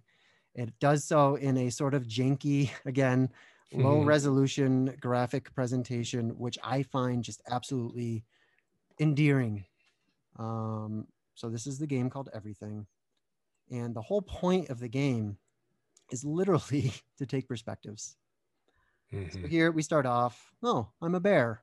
I'm a bear in the woods. As the game continues, you start moving, and what a funny way of walking. You just kind of somersault over yourself. Everything in the game can move. Everything in the game has a perspective. Everything in the game has a perspective that you can inhabit. That's what makes this game crazy. It's literally a game about inhabiting. And I'm just going to kind of scroll through a little bit. So here we're still bears. Oh, look at that. But I'm a bear in a group. Oh, now I'm a bird. That's the other interesting thing. Every time you inhabit one of these entities, you exist as an individual. You're controlling an individual with agency, but you're also surrounded by a group. You're never alone in this game. And it doesn't matter what you're inhabiting. You can inhabit now we're everything. zooming in. Yeah, you can inhabit an elephant. You can inhabit an ant. You can inhabit an entire planet. You can inhabit a galaxy. You can inhabit a subatomic particle. You can inhabit the first ideas from which the cosmos was created. I mean, this is a game that holonically goes from the smallest building block all the way up to the highest archetypal realities, and you can inhabit every one of those holons. Yeah, and sort of like inhabiting kind of exteriors of sorts, like gameplay wise, but it is really fascinating because you can just go all the way up and down, in that realm in a very fluid way, in a very kind of interconnected way. Yeah, and then here you are, look how far out you are. Here you are inhabiting a galaxy. And then, if you saw that triangle that showed up on the screen, that's your scale. That's your holonic scale. So you can go up now we're into like universal archetypal concepts, for example. I mean, it's got sort of a funny metaphysics to it. And I think we actually just did the classic Turquoise move of going from macro to micro. So you keep scaling out and you end up as a piece of pollen or whatever this thing is. So that's sort of another. It's super cool. Yeah, I got it downloaded last night. I haven't got to try it out, but I was going to try it out because it just looked fun, really interesting to play around with. And it's basic in terms of graphics, but like when you think about how many layers they're trying to include, the complexity there, they have to keep everything else really, really simple for computing sake. That's right. And they make a couple integral errors. Like here, you're obviously inhabiting social holons and not individual holons. Come on, guys. You can't inhabit a seashell. Yeah, this is Seashell's interesting. a social holon. That's a heap, not a hole. Come on. Yeah, it's interesting. Yeah, this is a cool game. But here's Yeah. the thing. So I'll stop sharing this right now. And again, I'll play the full 10-minute because it's a pointing out instruction, really. The teaser for this game is a pointing out instruction, and I'll play it. It's all based and inspired by Alan Watts. Yeah. I think it's good to show that as it is, because it shows the raw gameplay, because the powerful voice and words of Alan Watts definitely like adds a bunch to it. But that's sort of like, you could play any game and slap some pointing out instructions over it, and it might change how you're feeling in that moment. That's what those do. But this one obviously pairs incredibly well and the words that he uses are really tie in quite well to like what's happening in the game. So it adds another dimension to it. In fact, that's something I'll ask people to notice when they see the full clip. So you saw the surfaces, right? You just saw the exteriors of how the game is played. Oh, what a funny way that bear tumbles through the wood. You know what I mean? You saw the silly surfaces. Yep. I want you to notice your experience contrasting, because it's going to be the same visuals. You're going to see the same things again, but this time it's going to have Alan Watts speaking over it, and just notice the difference.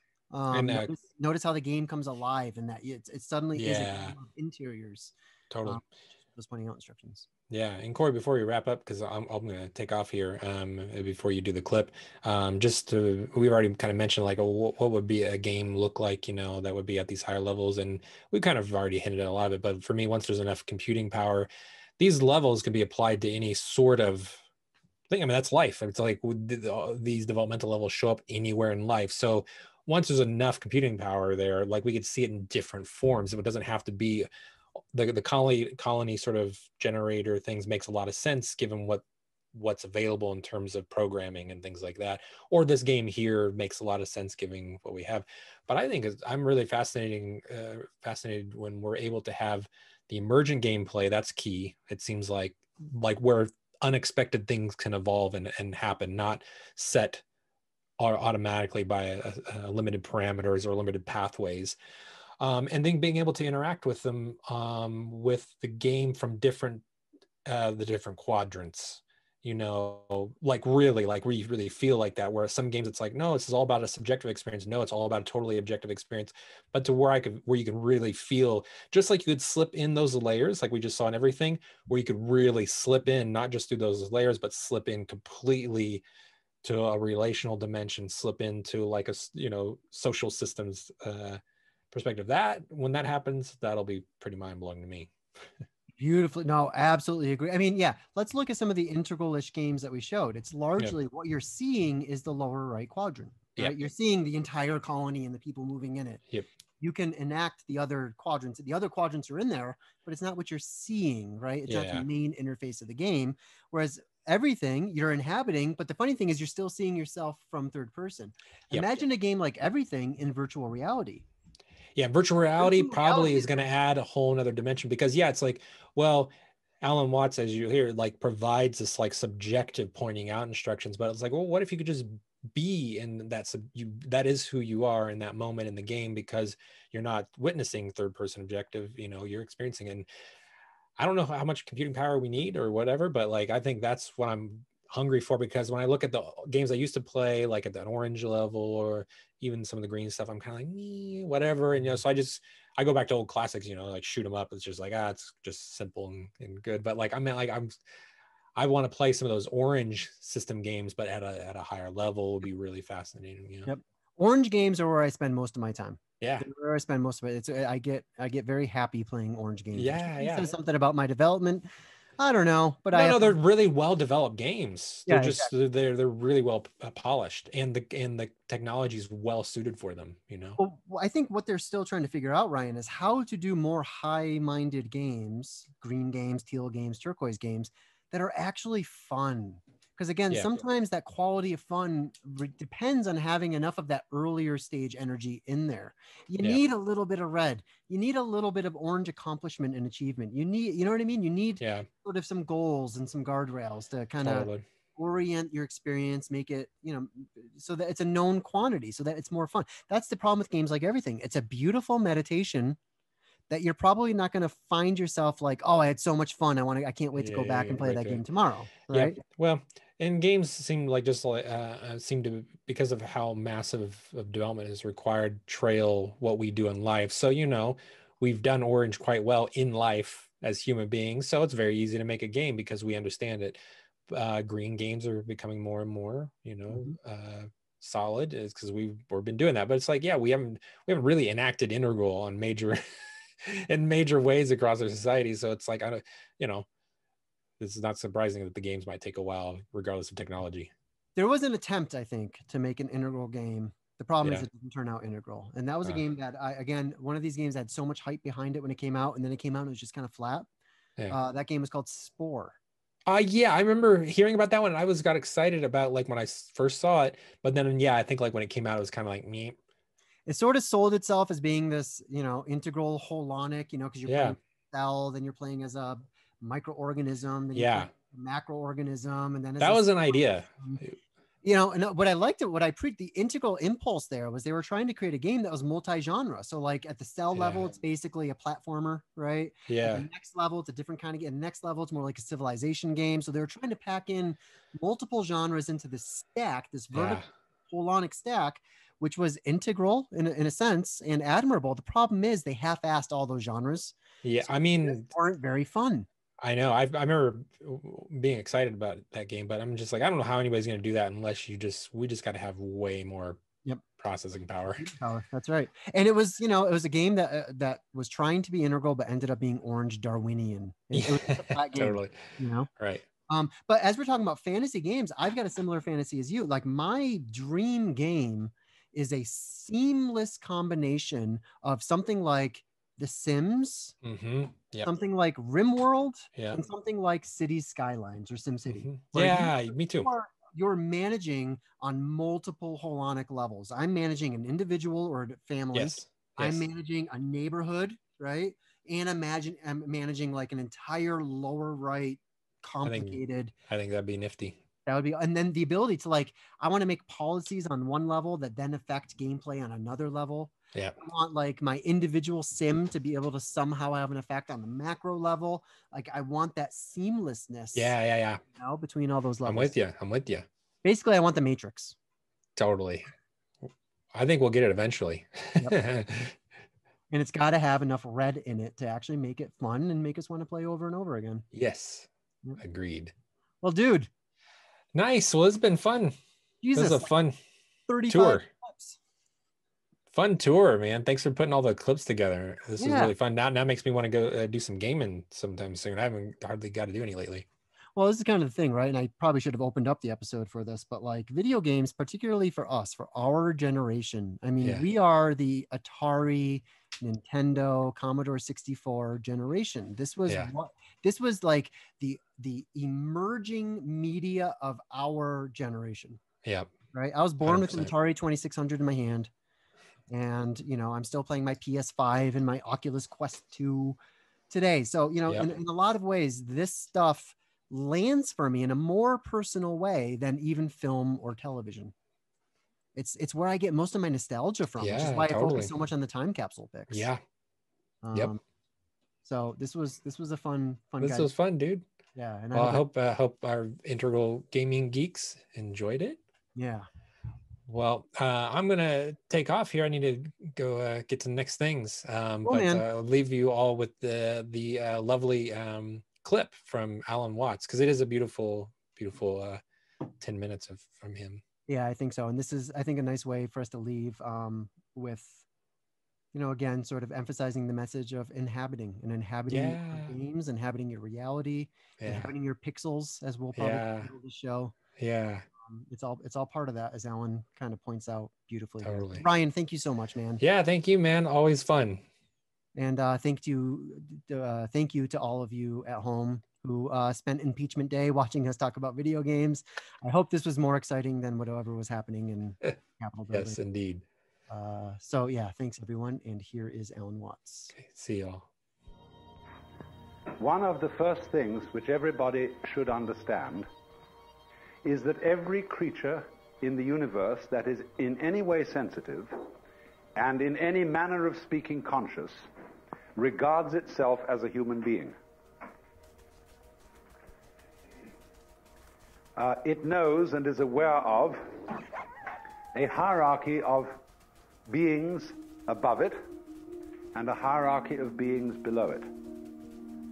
That is to say that wherever you are and whoever you are and whatever you are, you're in the middle. That's the game. Your senses extend a certain direction, in all directions, and therefore give you the impression of being in the middle. Because the definition of a person is where you look from. Now, everything in the world feels like that. And also it has its own kind. You see, spiders and hydras and sea urchins and so on don't look very natural to us. We say, well, I wouldn't want to look like that.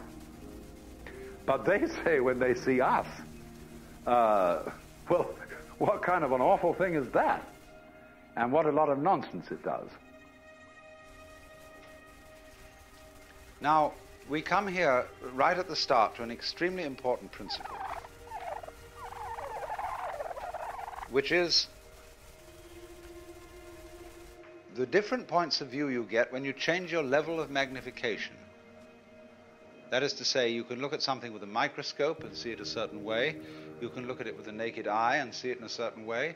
You look at it with a telescope and you see it in another way. Now, which level of magnification is the correct one? Well, obviously, they're all correct, but they're just different points of view. When we examine our blood streams under a microscope, we see there's one hell of a fight going on.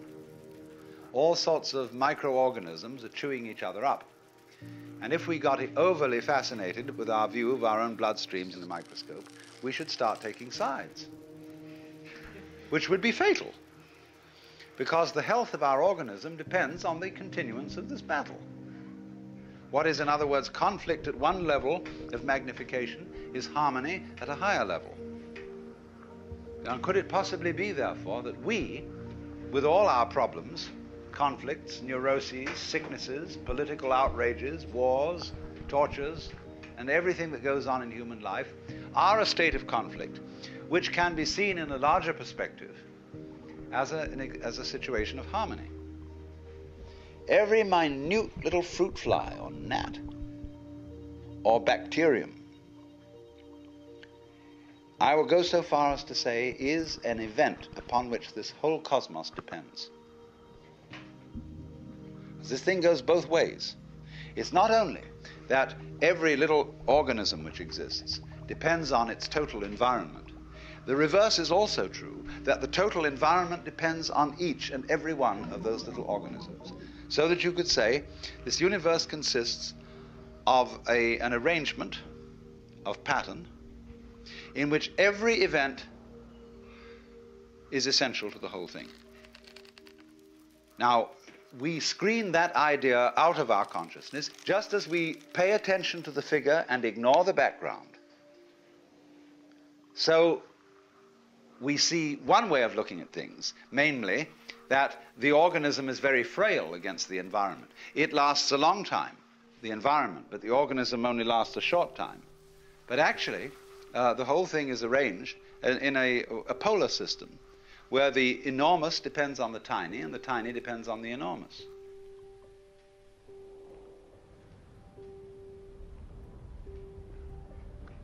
When you came into this world, there gradually arose into being the sensation of I. And it stays there a while, it goes through a development, and then it drops off.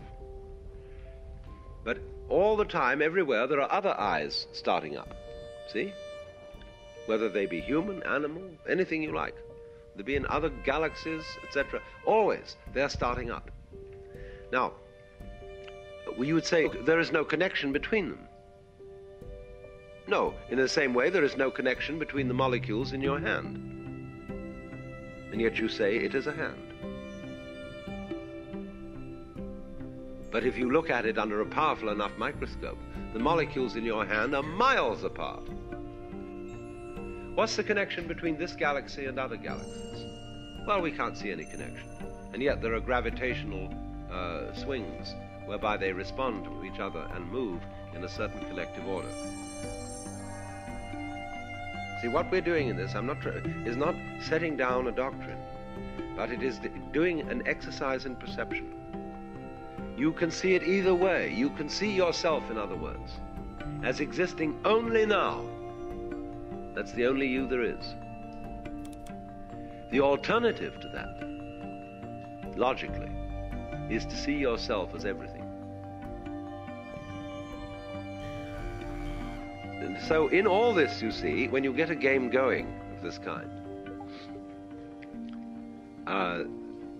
there comes the point of what you might call emotional investment. When you feel that the outcome of this particular feature in the game is urgent. See, this matters. And it's up to you what you think matters.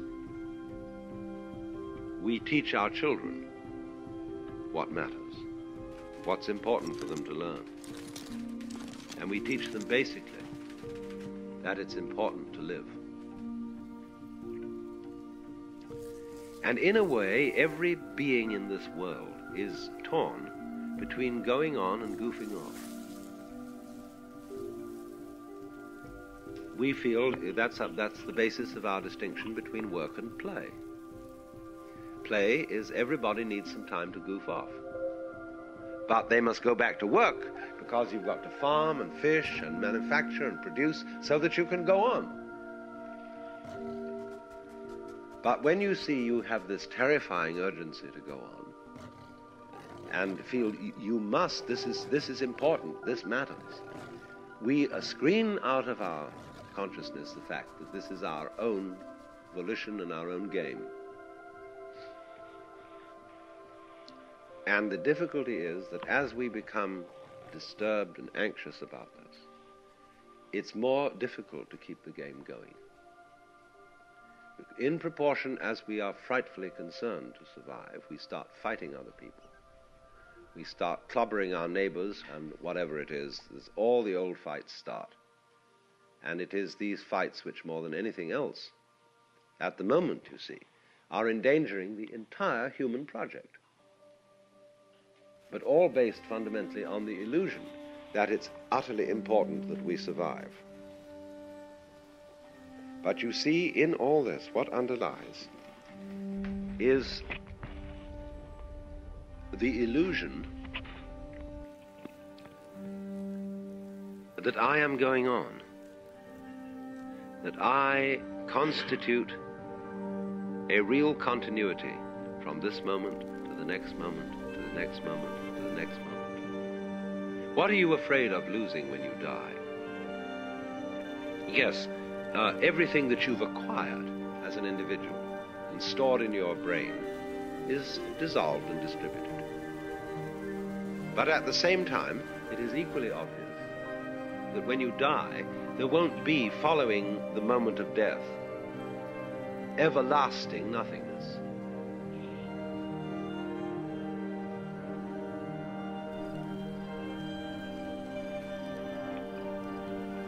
So, you can become aware of this tremendous interconnectedness of everything. Just as fronts go with backs and tops with bottoms, insides with outsides, solids with spaces, so everything that there is goes together. And it makes no difference whether it lasts a long time or whether it lasts a short time.